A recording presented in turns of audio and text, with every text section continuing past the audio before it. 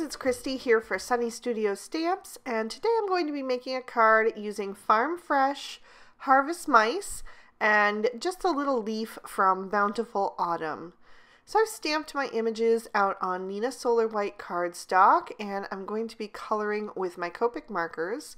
And I've grabbed a piece of paper from the Colorful Autumn 6x6 pad because I want to use this on my card today and I want to color my images to match. So I'm starting with my Scarecrow, and for him I'm using E51, E53, and E55. I laid in some shadow with that E55 under his hat brim and hairline and along the sides of his face, and then blend that out with the E53 and the E51. And then I'll use the E55 and the E57 to color in his nose. And later I will also color in the little pole with those shades. I added back in the E53, and I'm going to use this combo to color in his hat. So under the hat brim, I put the shadows closest to his head, and then on the brim and on the top part, I'm going to put the shadows on the outside edge with that E57, and then blend that out with the E55. On the underside, I'm just using those two shades. And then for the brim and the top part, I'm going to use that E55 as my mid-tone. And I will save some room for that highlight shade, the E53. So the combo that I used on his face was to match the bottom part of the acorn on the pattern paper and also that lighter brown leaf. And then the combo that I used on his hat and his nose was to match the top of the acorn. Next I'm moving on to his shirt, and I'm going to use YG23, YG25, and YG67. And I know this is a little bit of an odd combo, but I'm trying to get something similar to the leaf on the pattern paper. So this was my best combo that I could come up with to get something similar. So I used that YG67 as my darkest and laid a little shadow in on the underside of his sleeves and a little bit to accentuate the cuff and the inner part between the suspenders there, and then blended up with the YG25 and filled in with the YG23. And I'm also going to use these shades to color in the tops of the 3 pumpkins. So just a little quick shading with each of those marker colors to fit all of those in there. Then I'm moving on to my yellow combo, and I'm going to use these to color in his straw. So I'm starting with the Y32 on this one because I wanted to be careful not to have the dark overpower the light too much. So I'm actually coloring lightest to darkest. So now I'm taking that Y35 and adding a few little flicks of color in there. Not necessarily hitting every strand, but just whatever looks right. And then also doing that with the Y38, which is just going to help those other colors pop by adding that bit of contrast. And then I'm also going to use this combo for all 3 of the leaves.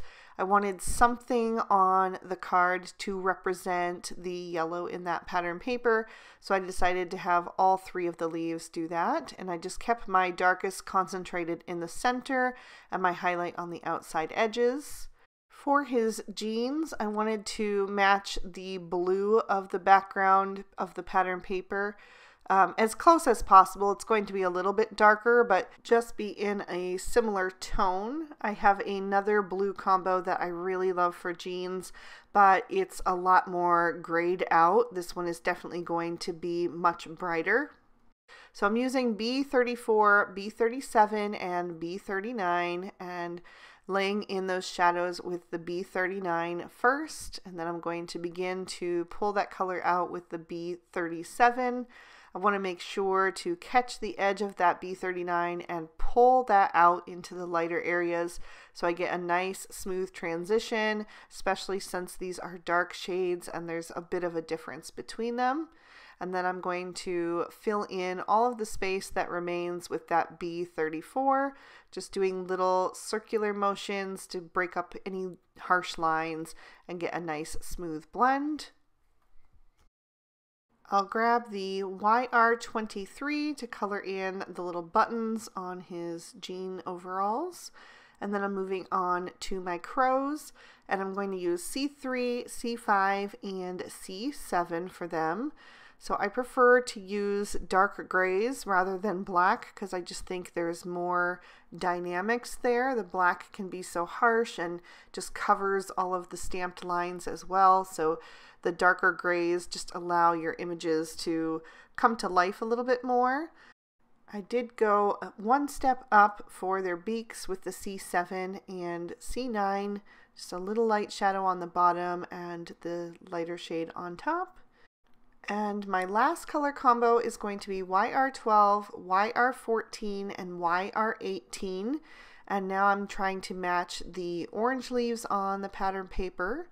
So I'm going to color in his hat band using the darkest shade on the outside edges and blending toward the highlight in the center.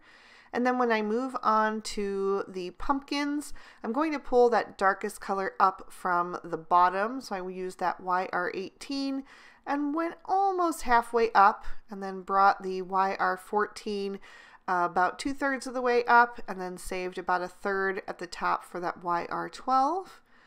And it wasn't quite the right shade. It needed just a bit more brightness to it. So I grabbed the YR04 and just went over the tops of all of those images. And then I used a black jelly roll marker to go over the eyes of the crows and a white jelly roll marker to go over the eyes of the scarecrow. And then I trimmed these images out with the matching dies. For my pattern paper, I'm going to use a pale orange sunburst from the Classic Sunburst 6x6, and I'll be trimming that down with a stitched arch. And then my other two sheets are from the Colorful Autumn 6x6, and I will be trimming those down with the outer die from the Frilly Frames Quatrefoil. So I've also die cut a piece of craft cardstock using that stitched arch, and I'm going to stamp a sentiment at the bottom of that. I'm using the one that says Hello Autumn from the Harvest Mice stamp set.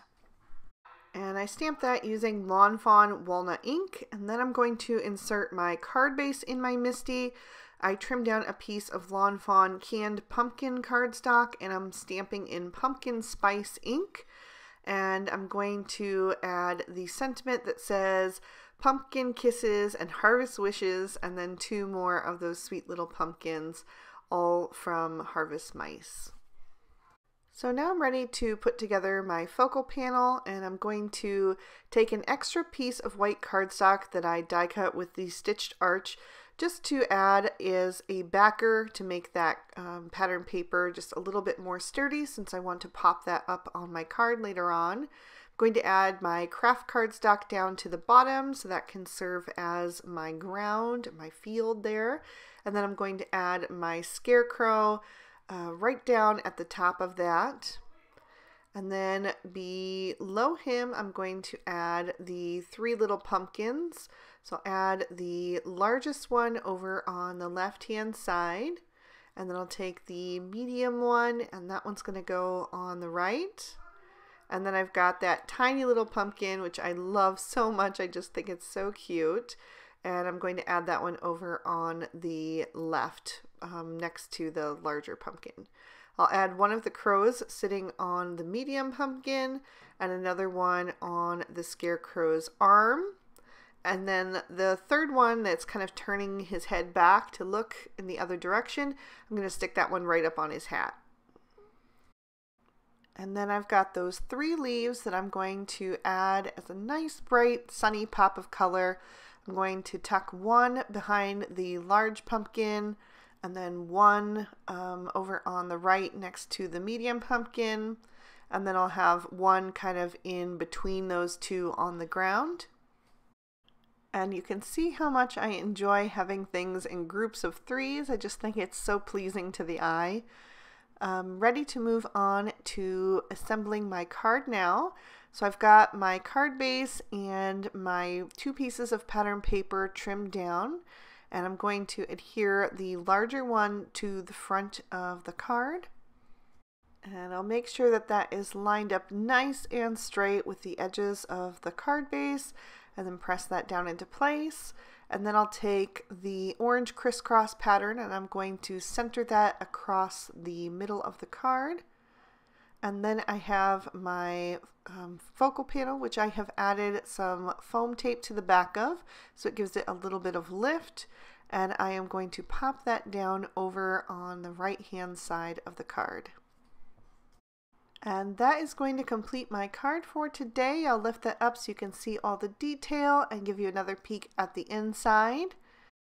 So I hope you guys enjoyed this one. If you did, please be sure to hit that like button and subscribe and leave me a comment down below. I love chatting with you guys down there.